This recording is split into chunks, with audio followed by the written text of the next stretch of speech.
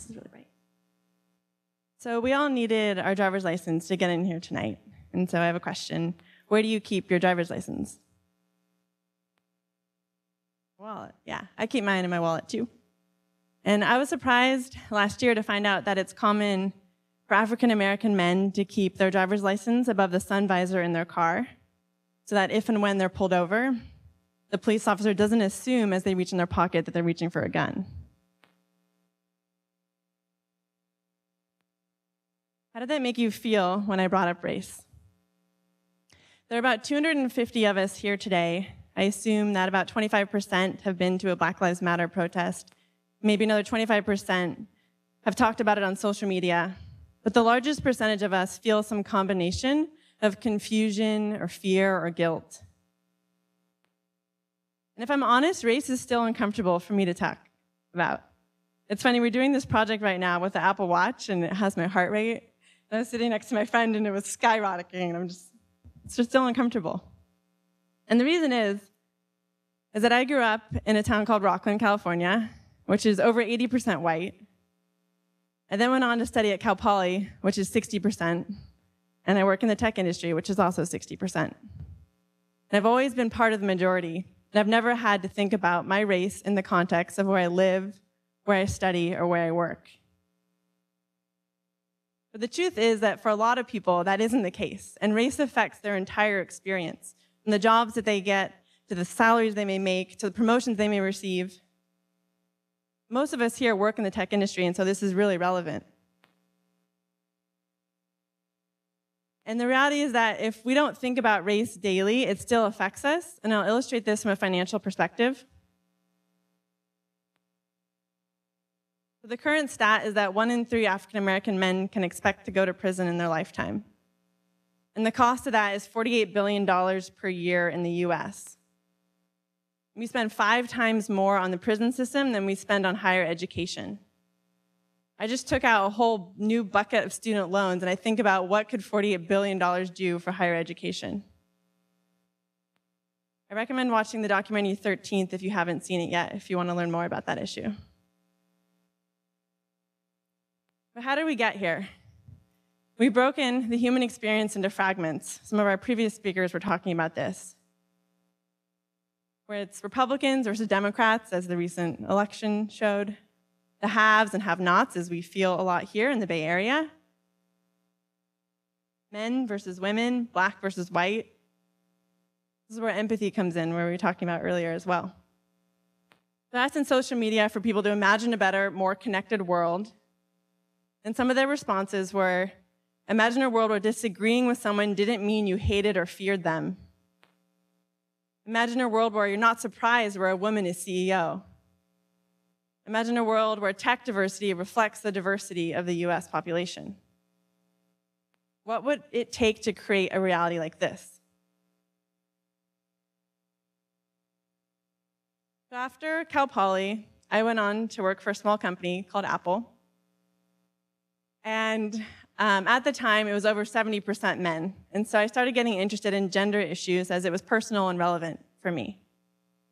And then I went to work at Square, and we started giving offer letters to new grads coming out of college that were 6 figures.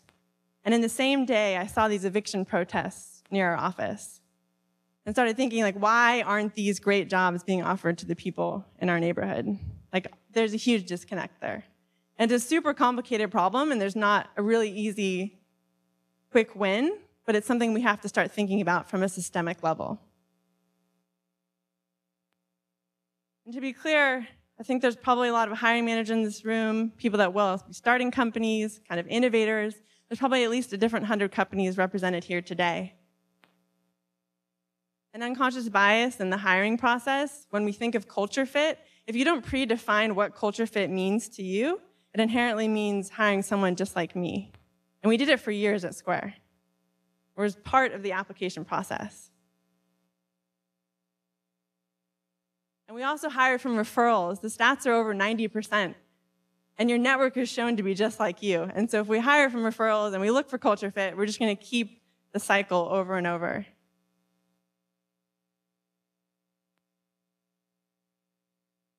So I went back to school, to start learning about more of the issues and how we can actually start creating change.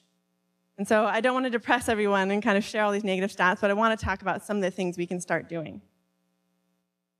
So the first step is really starting with yourself, and we've talked about empathy here tonight. And so it involves looking inside and looking at your privileges. And privilege is a pretty loaded word. I think it makes a lot of people feel uncomfortable, especially with those who have a lot of it.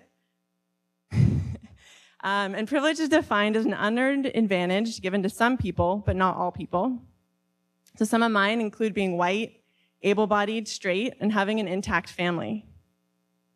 So I could feel really guilty about these things, which I have, or I could think about them as my gifts, and I can use them to create change for others. So the more gifts I have, the more change I can create, and the more power I have to change the systems around me. Another metaphor is thinking about them as my playing cards, and I can play them on behalf of other people without it negatively affecting myself. There's a bunch of studies to support that. So if I think about these as my gifts, you can start creating change. And I saw this happen at Square. So there's an engineering manager named Eric Burke, and he was one of our first engineers, built the Android platform, built the engineering hiring process, had a lot of insight. And the turning point for him was when he realized that African Americans could be biased against African Americans just like whites. And unconscious bias is a universal problem. There's also conscious bias, but bias is a problem that everybody deals with. And when he removed guilt from the equation, he started actually learning about the issues because he wasn't at fault. And then he started changing and kind of implementing change in the company. So he built an unconscious bias course and delivered it to every single hiring manager in the company. He then went through our entire engineering process that he built and went through systemically and said, we got to change that, that's wrong, let's try this, and just implementing change. And then he built the most diverse engineering team in the company. And that team was really, really happy. But that all started with him kind of looking inside and recognizing the privilege he had and what he could do to change the system around him. The next step is getting out of your comfort zone. So Michelle alluded to convincing people to do races. So I do a lot of running and triathlon, and if you've ever done any sort of athletic event like that, you know that training is going to be really, really painful, and you're going to have ups and downs, and you get really uncomfortable. And the quote in sport is, get comfortable with being uncomfortable. It's only through that discomfort that you push to the next level. And so we have to get more uncomfortable with this process. Talking about race is uncomfortable, but it is going to help us kind of move forward as the tech industry and as society as a whole.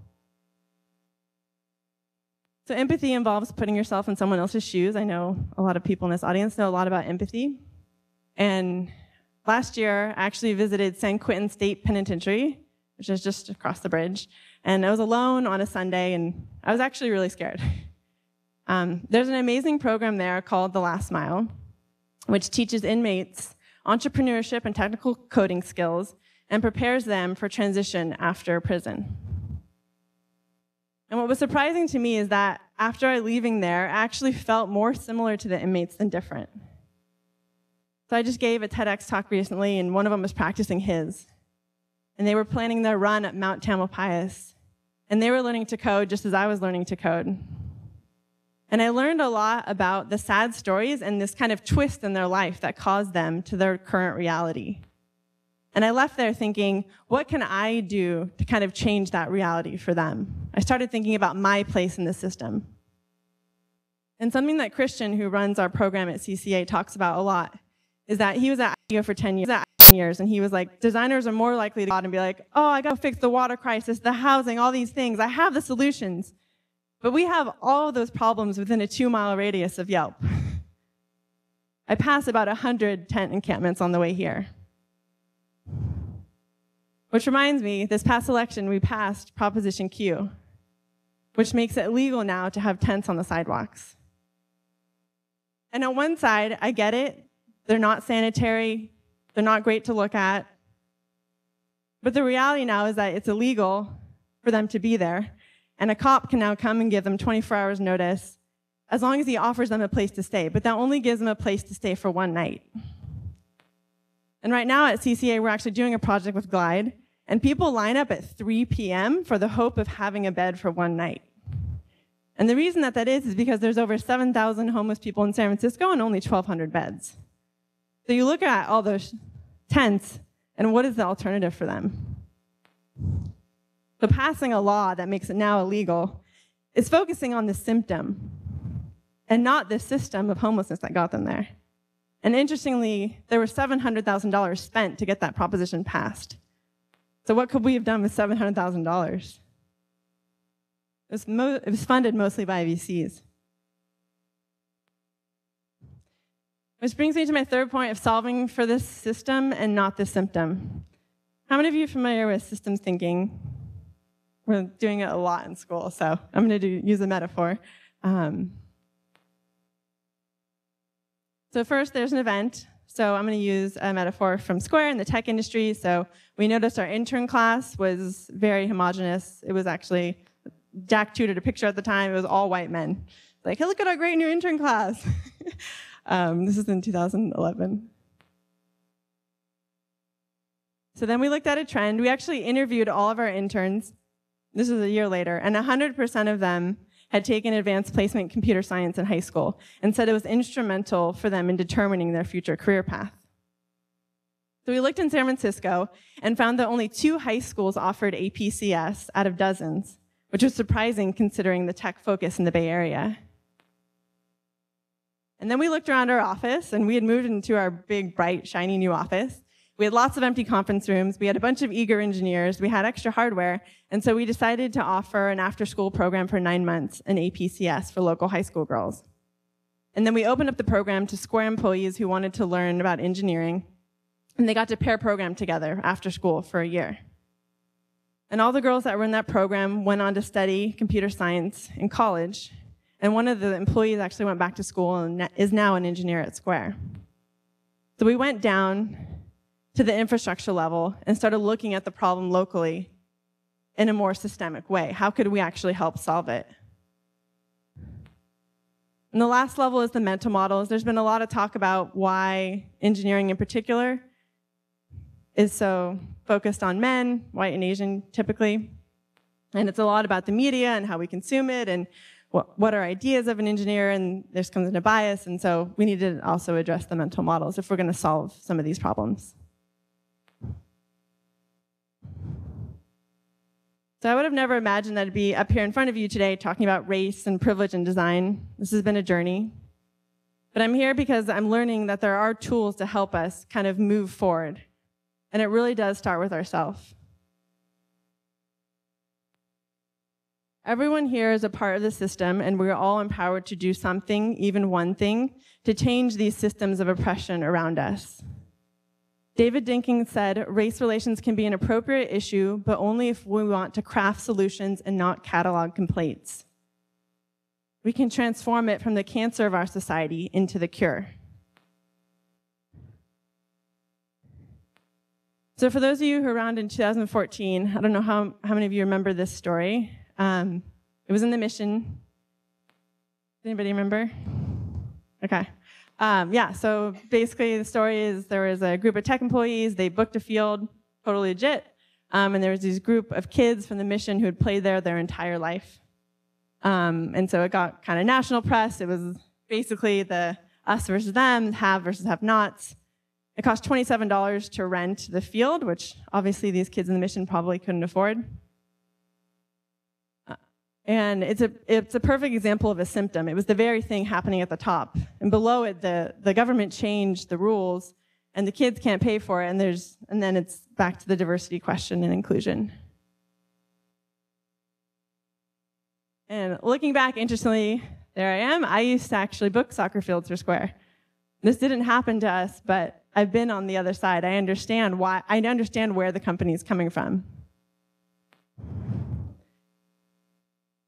More recently, I had the opportunity to meet an amazing man named Hugo Vargas. He was actually at the field that day. And since this time, actually, I'm going to take it back a step. So he was at the field that day, and where he went after, this is back to building empathy, so he was playing soccer, he went back to an SRO. Do you know what an SRO is? stands for single room occupancy. So they're like former little hotels, not great living spaces. So they're about the size of the screen. And he lived there with his 2 sisters, his parents, his dog in the Mission District. So he went from that soccer field where the tech workers were kicking them off back to this room. So that was his living room. And at first he got depressed and kind of emotional. And then he was like, wow, I can actually do something about this. And since that day, Hugo has gone on. He joined the San Francisco Youth Commission. He got involved in the Housing and Transportation Board. He interns at a local nonprofit. He speaks at tech companies. And he builds bikes for families in need. So he started getting involved in the local issues and trying to understand them from a systemic way. And he's 17 and still in high school. So if he can do all of that with what he has, imagine what we can do individually and collectively to start changing these systems around us.